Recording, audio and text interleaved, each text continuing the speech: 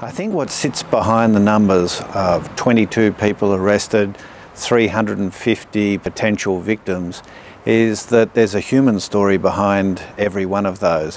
Whether it's someone's mother, father, brother, sister, son or daughter, there's an intensely personal story and usually, unfortunately, accompanied by a lot of suffering. I think operations like this show the power of Interpol providing a platform for the 13 participating countries, and of course letting countries such as Canada and Global Affairs Canada to create the space and the impetus for such successful operations is important.